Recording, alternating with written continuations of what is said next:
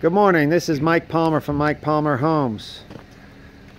Wanted to make a quick video to illustrate a couple of concepts here. We got framing going on a new home here, but what I want to point out here is we're pouring concrete. Now usually we don't pour concrete, but this one we don't pour concrete till the end to keep it protected and keep as little traffic on it as possible. However, we really didn't have a choice here because we have to put a load-bearing wall here, so we had to dig a trench and put a reinforced thickened slab there, and we're going to have a load wall on top of it that's got to support ceiling beams for our garage. So we had to pour it early, but we'll get some plastic on there and keep it corrected and keep it protected. Now, this is not finished yet. They're just letting it dry up so they can run their trowels on it. But in the front here, this is where your garage door sits. And I really like the way these guys do this, that little half-inch lip there.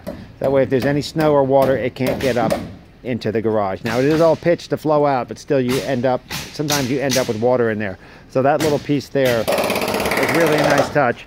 Now they're going to be putting control joints in here as well, and those are those grooves you see in the concrete, because concrete cracks. It's one of its characteristics. So when they put that groove there, you try to get the concrete to crack in that groove. So it stays as nice, you don't see cracks on the main surface.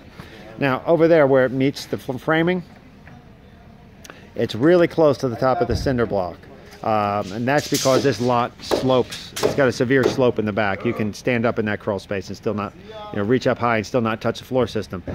So we kept this slab up as high as we possibly could.